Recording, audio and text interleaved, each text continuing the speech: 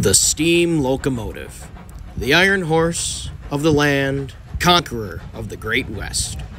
The steam locomotive has become a staple in American history, becoming one of the greatest engineering marvels ever created. These great beasts thundered across the land, delivering whatever needed transporting to their destinations at record speeds. So, you want to learn how to drive a steam locomotive? Well, lucky for you, you've got a responsible, reliable, and qualified engineer to teach you how it's done. Hey bro, watch your jet. Watch your jet, bro. Watch your jet!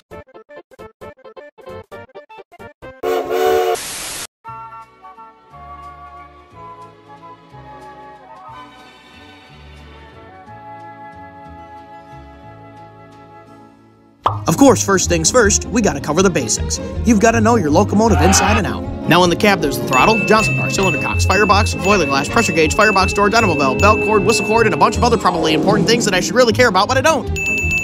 Oh, yeah, and my personal favorite, the blowdown valve. Steam train go. And now that you know your engine inside and out, it's time to learn how to get this show on the road. The first thing you're gonna need is a proper uniform for the job. This means covering all your important little bits and bobs like legs, arms, chest, private parts, fingers, and toes. Perfect! You're ready to drive. Not so fast, though. The next thing you're gonna need is a partner to be your fireman. No, not that kind of fireman. Idiot. Your fireman is the guy who's gonna shovel all those tiny little black rocks into a giant man-made fiery hell for fun. You can get said fireman by using any means deemed necessary. I'm sure you have at least one friend around there that would be willing to do the job. Now that you got your fireman, and you definitely didn't just choose the household pet because you have no friends, I want to die. It's time to learn how to actually operate the locomotive. I want to die. Now that you've got a proper crew, it's time to learn how to actually drive the locomotive. The first thing you're going to want to do is check the pressure gauge and make sure you've built up enough pressure to actually run the locomotive. Without that pressure, well, you aren't going anywhere.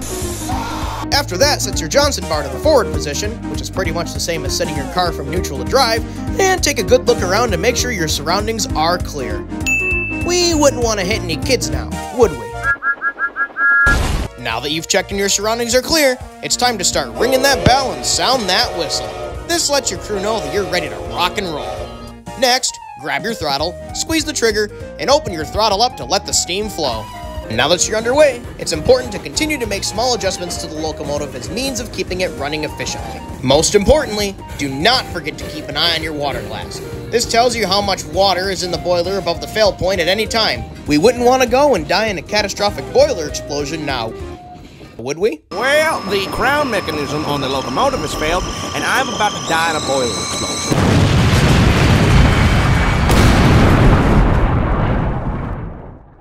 Well, at least it can't get any worse.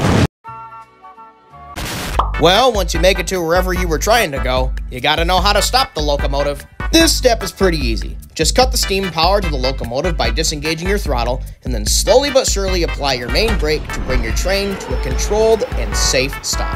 And that's it! Congratulations! You successfully learned how to safely operate a steam locomotive.